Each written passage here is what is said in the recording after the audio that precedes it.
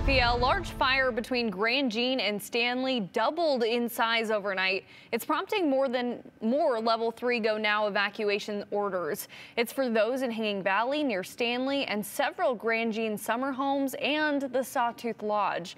Abby, Will, you spoke with some who were evacuated. What did you hear? Hunter, yeah, the Wapiti Fire is now at 35,000 acres. Yesterday it was just at 17,000. So with that drastic growth, it is still only 10% contained.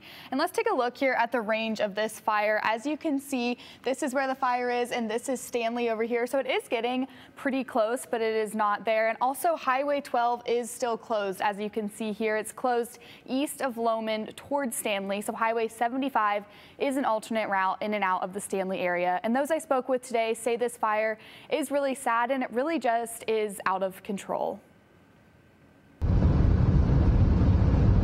7:30 last night and told us that we needed to pack up our camp and go. It was a little stressful. Hundreds are under evacuation notices from the Wapiti Fire. It's grown really fast, which doubled in size in just 24 hours. Going all kinds of directions. Dan Marler and Jesse Bueller own cabins in the summer homes area in Grand Jean. We have just lots and lots of memories. Yeah. It just goes way back. And they left Saturday. Now they say they are relying on social media and the Forest Service to keep them updated on their homes. Watching it from the outside, and it's scary. But we've had some security footage that's given us some ideas what's going on up there. They say 7 cabins have already burned. Those are people that I've known most all my life.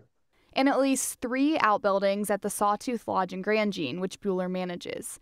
He says they've lost at least $150,000 in revenue so far, just because of the closures. It's starting to affect more and more, and so it's really sad to see it, but we're really hoping that we get some rain in the next couple days and then temperatures change. However, he says they are staying hopeful in order to return home soon. We're staying strong and we're not giving up. Just prayers for rain and keeping us in your thoughts.